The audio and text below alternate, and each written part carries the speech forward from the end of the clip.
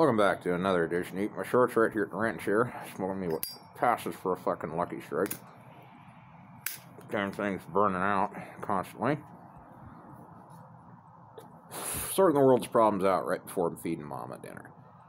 Well, it's been one of those days, man. Dishes, chores, laundry, mom's shower, my shower, all the business, you know. Everybody's had a shower. Alright? At least the snow's melting and I can actually tolerate being outside right now. But I shared a news story on my community post thingy about Illinois gun owners and how J.B. Pritzker, right? Mr. I suck pricks myself, right? That motherfucker, the fat bastard who sticks to linoleum when he's got... Maybe I should fix him and my sister up.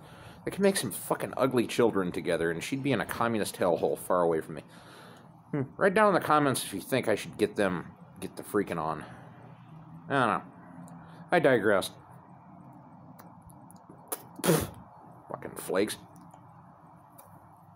Can't rent without a damn cigarette running, and mine's being an uncooperative fuckface right now. I digress. We don't edit here at the Eat My Shorts Network. Just because we lack all the lusters, and quite frankly, we just can't be asked. See, this is real raw and uncut. What you see is what you get. Sometimes in the morning when I'm having an epic coughing fit, I'll remember to hit the pause button. That's about it. Or like when the neighbors come walking through the yard, I'll pause and then my thought train will derail. But since we're on the thought train derailment, why haven't all the Illinois gun owners registered their quote-unquote assault weapons? Well, in a state with massive compliance like Illinois, mind you, this is a state where you need a FOID card, okay? That means you have to tell the government what you have, and they approve it and put it on a little piece of card that you put in your fucking wallet. And you pay a fee to do this. You already have de facto registration in the Chirac area, yo. So they know what you got, okay? It ain't just like on the 4473 where they have to go hunting for it. This is self-registration brought on by shitty laws and tyrannical government, dating back to the Tammany Hall era in New York. Like, they've been doing it there that long. So here's dealio. Less than 1% of registered Illinois gun owners have registered their assault weapons, okay?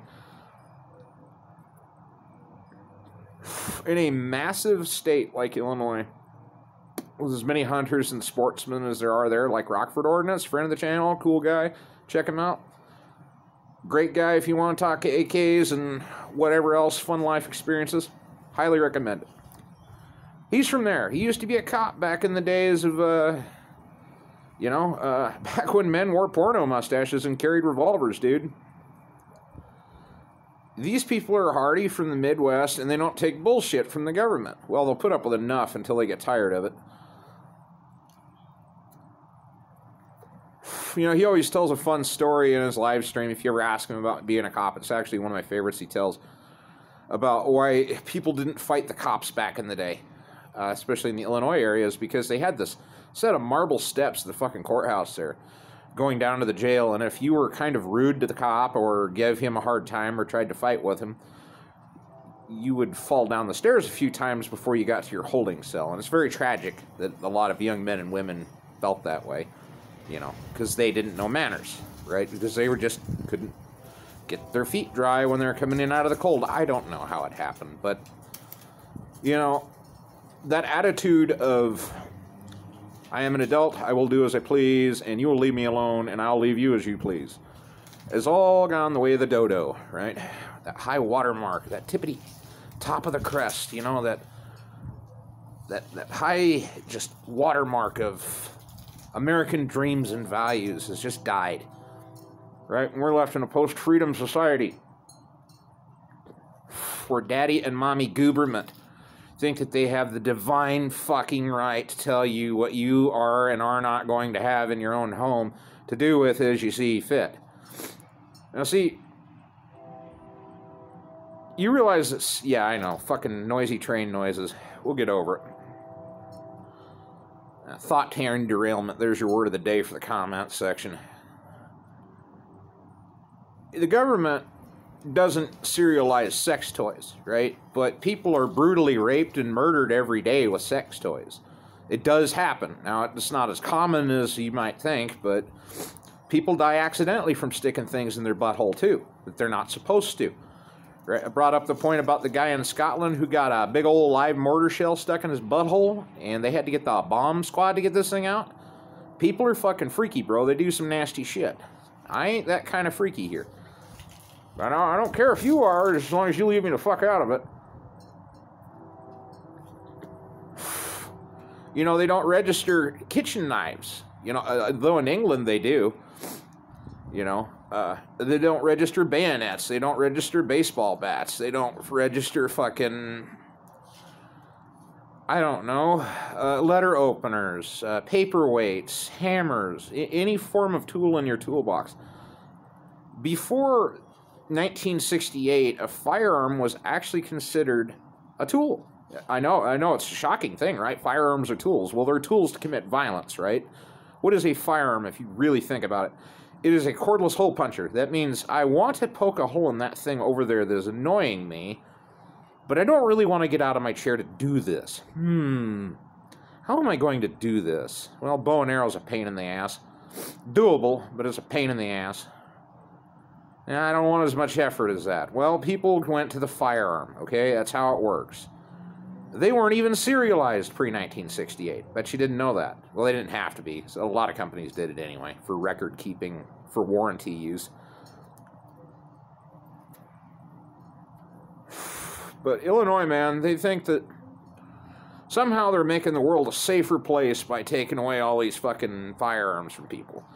Or that making you a criminal for having it. Let me put it to you this way. I've known a lot of criminals in my life, and I was a criminal, okay? let's just be blunt about it. I was a bad person. I did terrible fucking things for money, and some of which I did because I thoroughly enjoyed myself. I'm not even fucking sorry about most all of it. And I don't ever see a day where people like me, the way I used to be, or even the way I am now, standing out front of the courthouse or the sheriff's office saying, here's my equipment. Please take the number down on this and put me on your fucking government list. I'm sure nothing bad will come of this. Yeah, I know, I find this too fucking funny. This is the way fucking people think. No, the government's here to take care of me. Oh, they'll take care of you, all right. They'll load your ass up in a slow train to goddamn fucking Warsaw.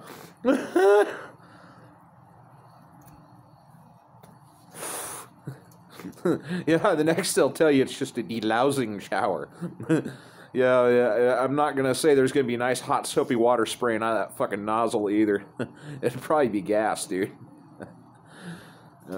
If we're going to delouse you now. Yeah, no, that's the way it works, man. They want to know who the dangerous people are that have all the cool toys, right? See, they already banned all the fun shit back in '86 when Rotten Ronnie, you know, may that cocksucker rest in piss. He did what he did and banned machine guns. The rest of the way, they were kind of already on the naughty list before.